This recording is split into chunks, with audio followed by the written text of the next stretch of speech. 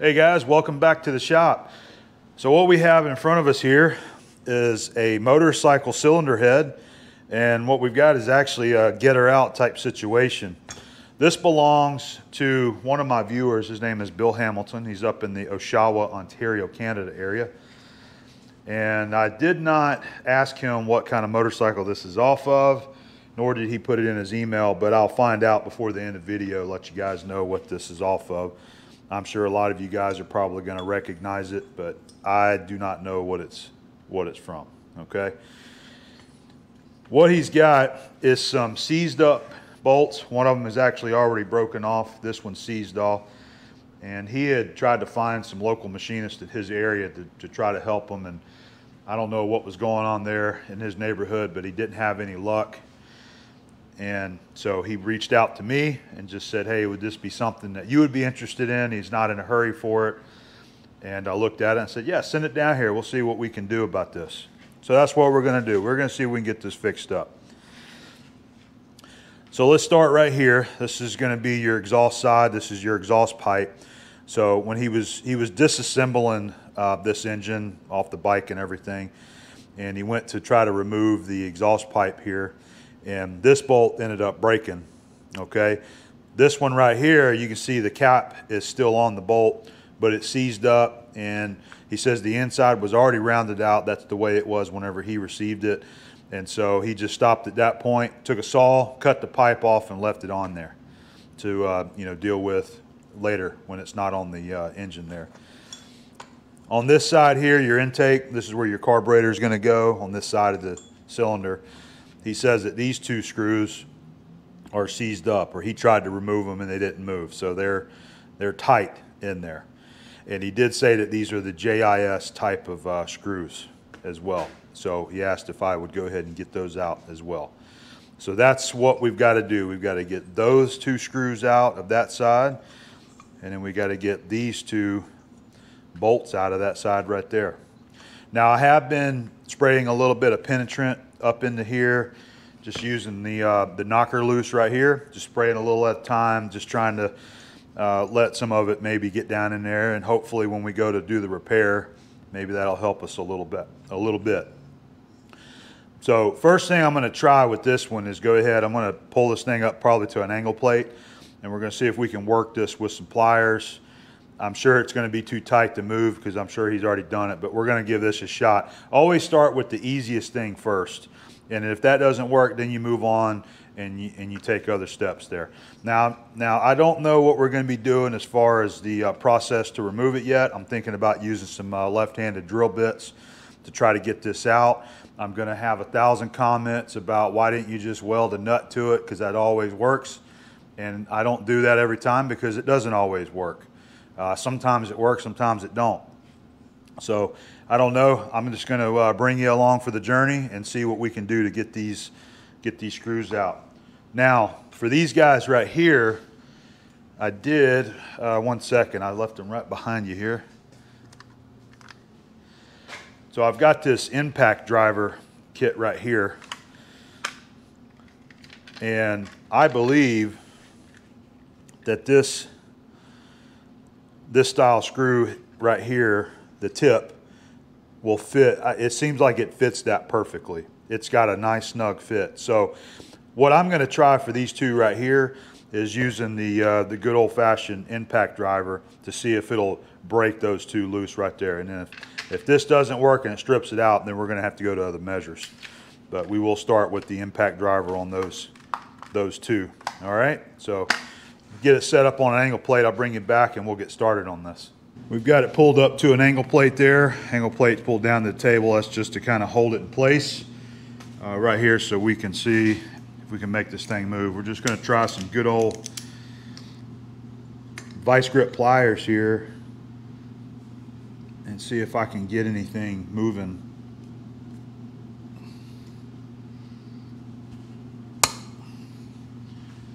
All right, put my glasses back on.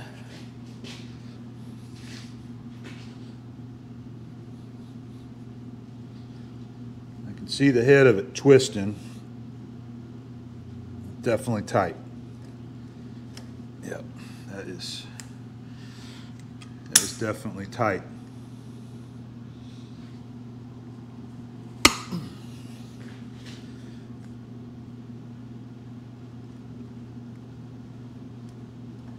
Yeah, it's just trying to spin on the head of that bolt there. I'm not really doing anything.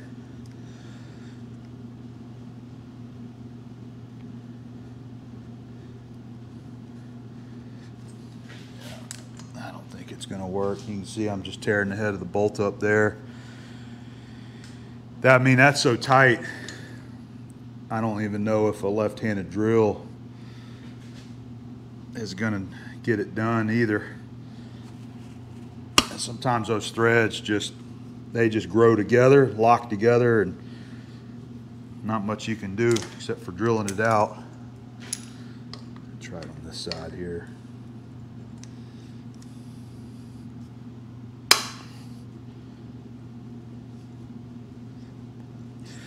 Kind of just wiggle that thing and get it to break, but I don't think that's going to work. I think we're going to have to drill that sucker out of there. And that's what I was going to get at. If I get in there with the left-hand drill and get the thing drilled out, you know, or run the drill in there and it doesn't remove the bolt, then we're just resorting to, you know, drilling the bolt out of the hole completely. Just going to keep tapping on it. Try to give it a little bit of shock there to maybe help break it loose. So I'm going to keep working that and putting some penetrant down inside there. Just do a little at the time and see if that helps. And put some on that side there. My hopes is that maybe some of that penetrant will work its way down in those threads and just help with the removal.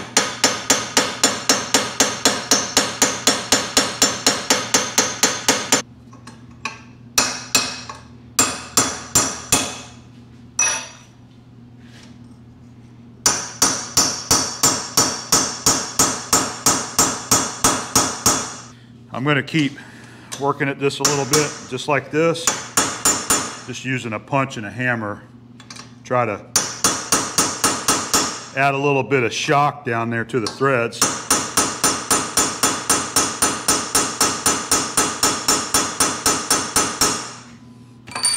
In hopes that it might come out.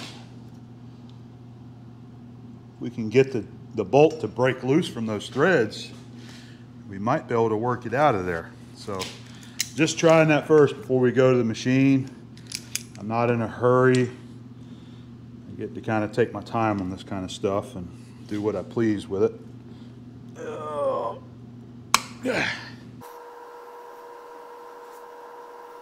Pliers just keep working themselves up off the head of that bolt there, like that.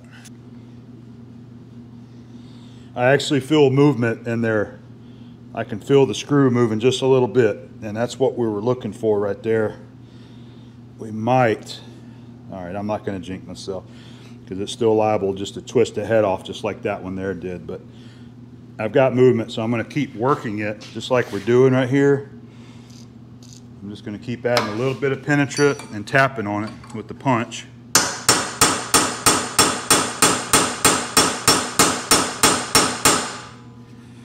Little time and see if it helps work it loose. See that? So we've got more movement than we did a minute ago. All right, I think that seems to be working.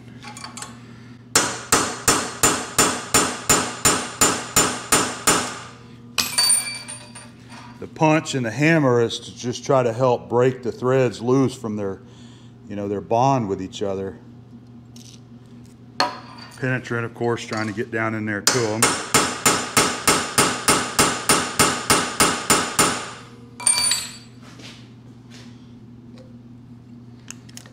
Gotta reset the pliers here. I was able to move that pipe around and give myself a little extra room. See that? More movement now. You just got to keep working it. You might feel like you want to just, you know, give it all it's got and pull it on around and try to get it to come out of there. But if you keep working it like that, Just keep back and forth, left and right. A lot of times you can get all those threads to work themselves loose. See, it keeps getting a little easier now. So I think we might have this one, but let's just keep working it and seeing if we can get it.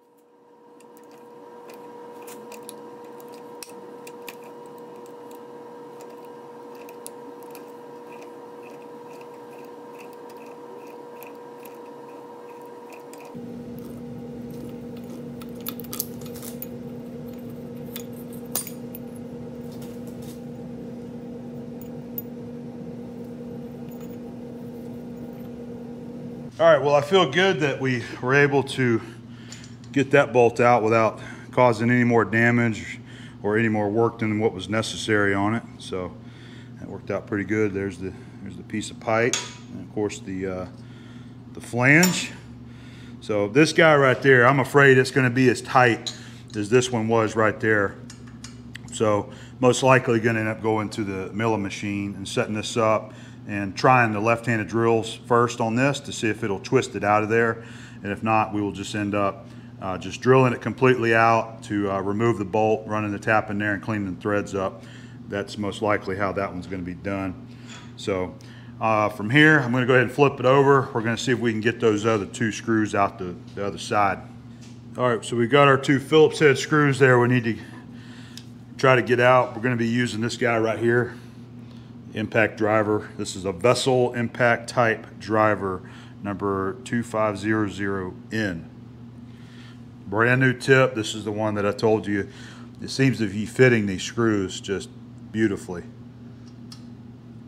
Got a nice tight fit down in there.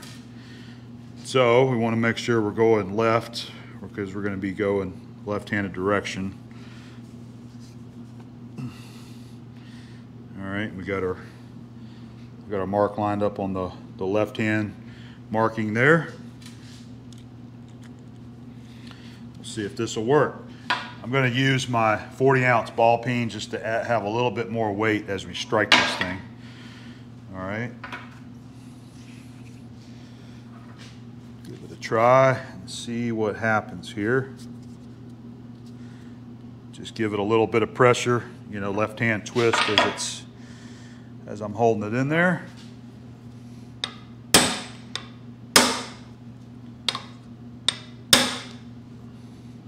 Look at that.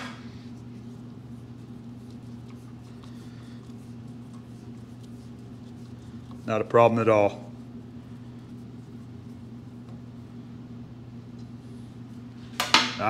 Looks like a little Loctite was put on there whenever it was assembled. But that's great that he had actually stopped and didn't, you know, I'm sure it was tight for Bill, so he thought maybe they were seized up just like the other side. So I think for him it was just, let somebody with the right tools try to get these things out. So that's what he did. So I'm glad that that was as simple as that right there. Let's go ahead and see if we can do it with this side here.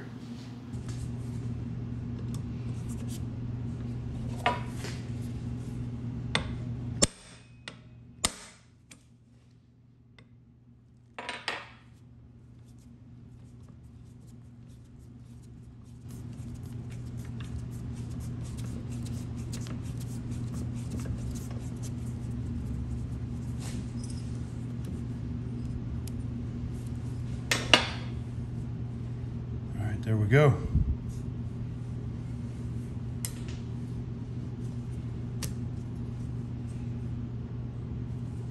I want to go ahead and clean these tapped holes out. We're going to use a tap there. I got my, it's an M6 by 1.0. Always check your tap just to verify. You know, I pulled it out of my tap case right here. I just want to make sure that was the right one that I pulled out, that it wasn't stuck in the wrong case. Matter of fact, let's see if we can just start it by hand. Get the tap started straight. And then put the tap wrench on there.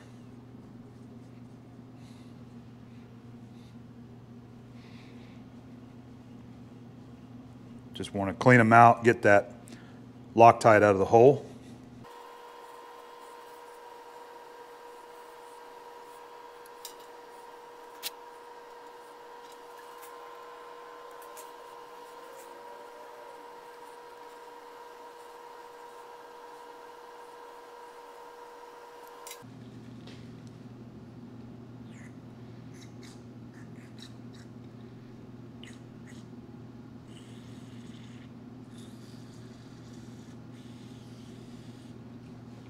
All right, guys, I'm getting the head set up in the mill, so I thought I'd catch you up to speed just to kind of show you what we're doing here. We usually have a lot of guys interested in this kind of stuff. So what I am using is my adjustable angle plate. You can see you can loosen this thing up and you can rotate it a full 90 degrees.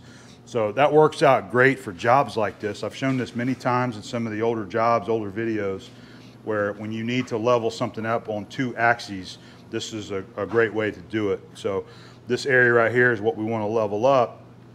It's real easy to set on the table and go this way, but you got to make sure that it's you know, level the other way as well. So we've got it clamped in there. We got a stud here on this side, the strap clamp. It's just snug in there. It's not tight yet. And once we get everything level the way we want, then I'm probably going to put another clamp over here on this side in this manner here to give this a little support. And depending on where it ends up at, we may end up putting some kind of wedge or even a machinist jack under this side somewhere, just to kind of help any kind of downward pressure. You see we're going to be drilling here, and I'm going to be putting some force on it, trying to get that thing to break loose with the left-handed drill. So it could try to push it down, which I don't want it to do. So we'll make sure that we support the bottom here and another clamp before we get started on it. And I've got my little Starrett pocket level here that I'll be using to help get it leveled in close, just like you see here. And I'm aware that this is not a machine surface, but this surface right here is going to be close enough for what we're doing with a drilled hole right there, okay?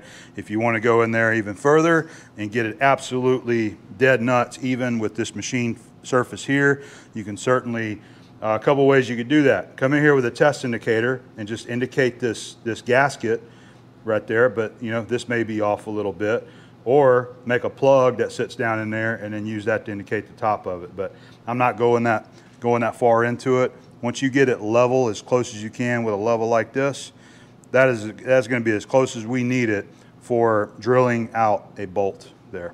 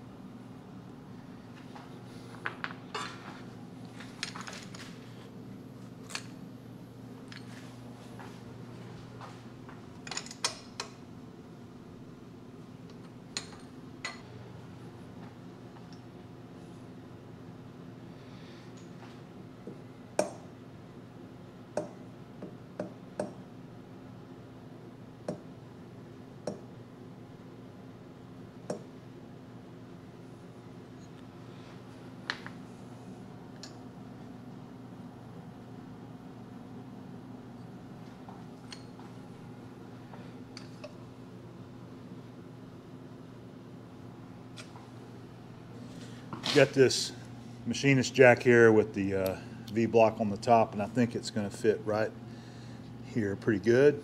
It's just to give it support.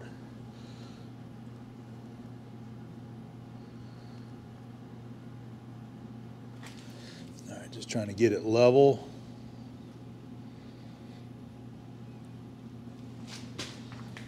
That looks pretty good. I'm just going to, it's finger tight there, and I want to give it just a little tiny bit of torque just like that. That'll help keep this from trying to pivot down.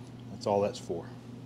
All right, our last clamp going on, we're going to use this cant twist here. It does have the copper blocks, so it should help protect that surface there. What I'm doing is I'm trying to squeeze it down across where there's material underneath it instead of up here where it's kind of empty underneath. You can see here we got our casting, and that's where I'm clamping, right across there. Okay, we're centering up the bolt there. This is a method I've always used.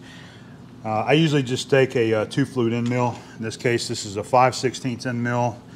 This is an 8mm bolt, by the way, so they're basically the same size. And what I do is I go in 2 axes, and I center it this way and I center it that way, just visually looking at the tap. I'm sorry, the end mill there. So, and I've done that. So I bring it down there close to the head of that bolt. I'm just looking down the sides of the cutting flutes there, trying to get it centered up with the bolt. And same thing with this way. So I'll turn it that direction and bring it down, and then move your Y-axis until it looks like it's well centered up there on the bolt. Okay, and I've got it about where I want it. That should be very, very close to the center right there, which is going to be good enough for trying to get a a broken bolt out. So first thing that we're going to do, let me see what speed I'm running. I'm in the low end of high gear, which is 660. What I want to do is just flatten it out. Okay, we're just going to come down here ever so gently. That's all I'm doing. I'm just cutting it flat. A little bit more.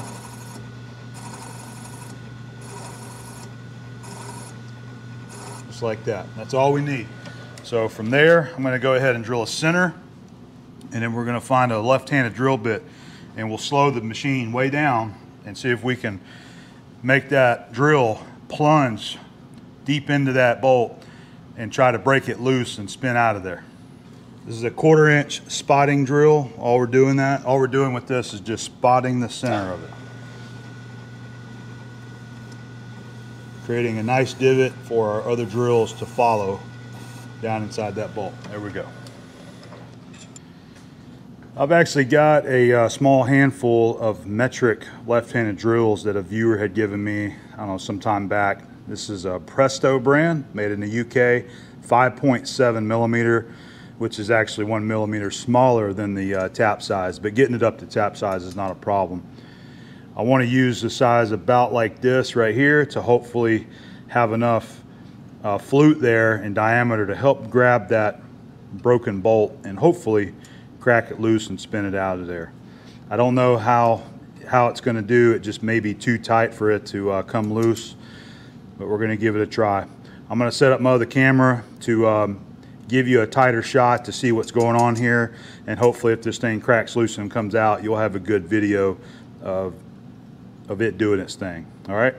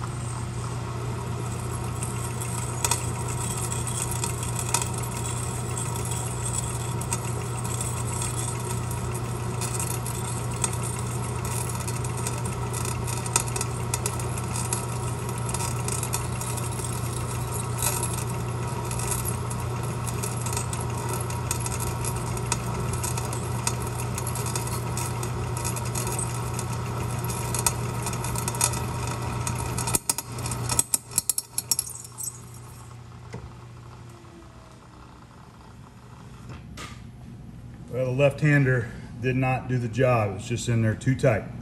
There's a slightly larger drill at 6.2 millimeter left hand. We'll give this a try and see if it'll help crack it loose.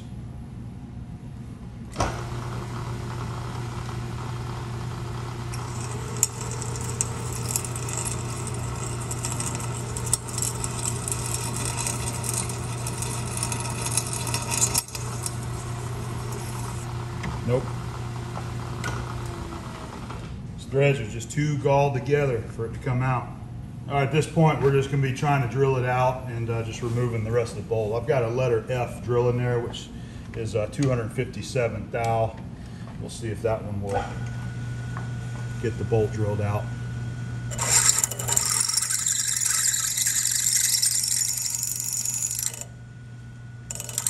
I'm just checking to make sure we're in the center there.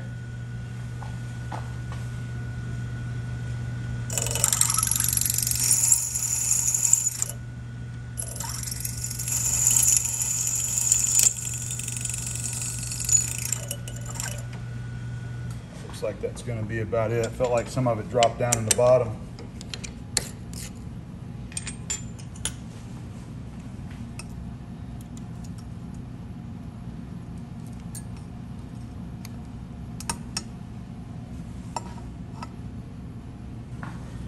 At this point, I'm having to try to use a pick to see if I can pull the what's left of the thread out.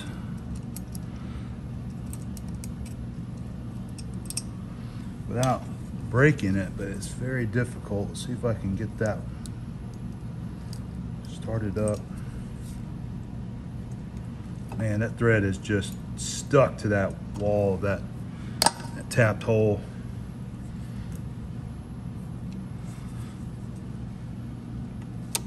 If I can get some of the threads up top here cleared out, I can run a tap down in there. There we go.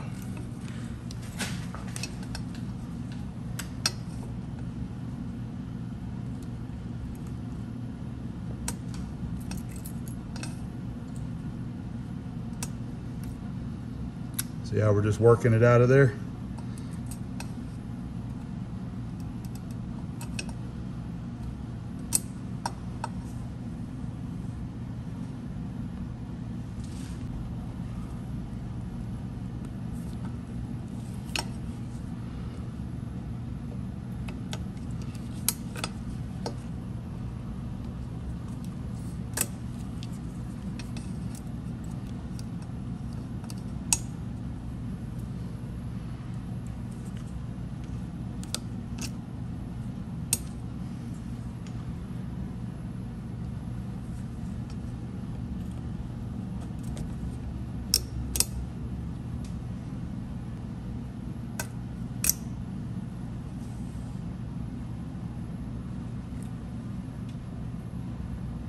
All right, we should have gotten all of the bolt out of there. I felt like every bit of it pulled out, so we've got a M8 by 1.25 tap that we'll run down in there to clean the threads out with. Just putting a little bit of tap magic on here.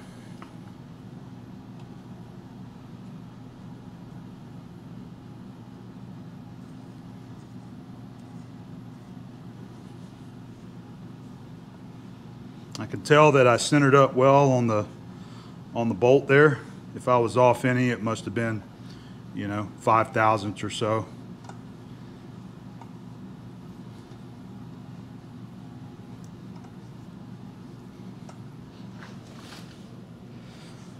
I didn't realize it until I drilled it, but this hole actually went all the way through to the other side there. All right, so that tap is nice and snug in that hole there, so we still have a good threaded hole in the cylinder head.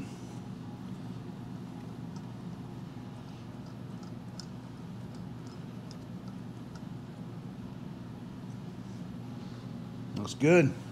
Do the same with that other side, get it cleaned out.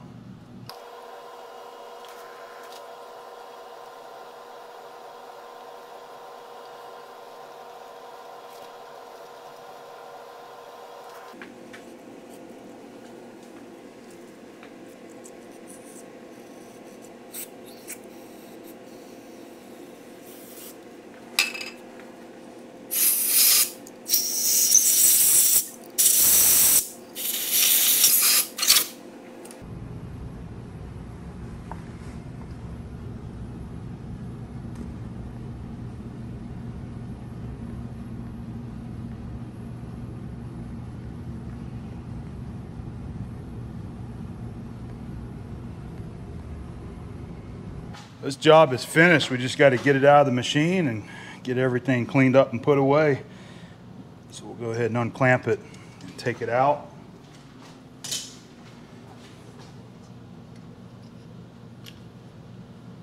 Get the jack out from under it there.